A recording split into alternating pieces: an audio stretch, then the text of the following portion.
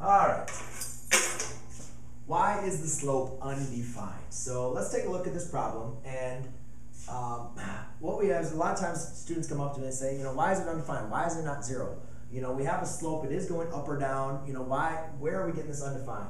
Well, a couple things we need to remember about slope, right? What is slope? Slope, remember, is your change in y, which I'll represent with delta, over your change in x. Meaning, how are my y coordinates changing in comparison to how are my x coordinates changing?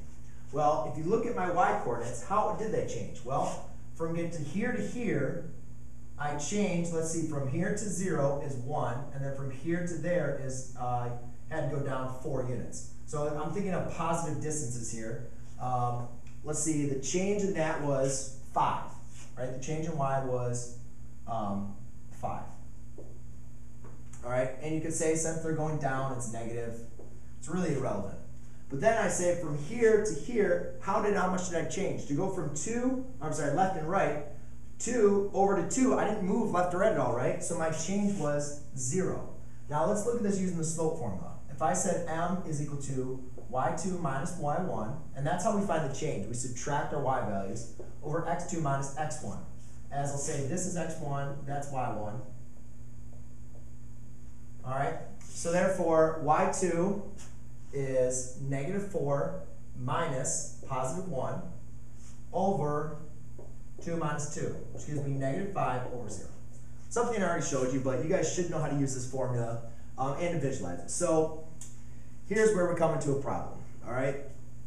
Let's work with some issues. Let's do 10 divided by 5, 5 divided by 5, and 5 divided by 0.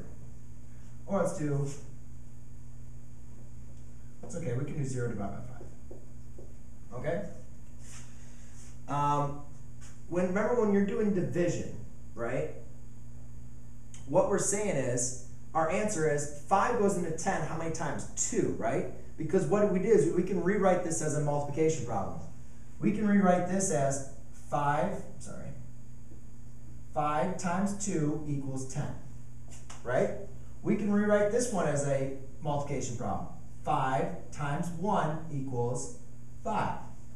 We can even rewrite this one as a multiplication problem. This one is 5 times 0 equals 0. However, how can we ever write, and it doesn't matter what's on the top, but 0 times what is going to give you 5? Well, we know that 0 times anything is 0. So if you're going to multiply by 0 and try to get some number, that's undefined. All right, you can't multiply by 0 by anything to get a number other than 0. So as explained here, 5 times 0 always equals 0. So 0 times what is going to equal 5? Undefined, right?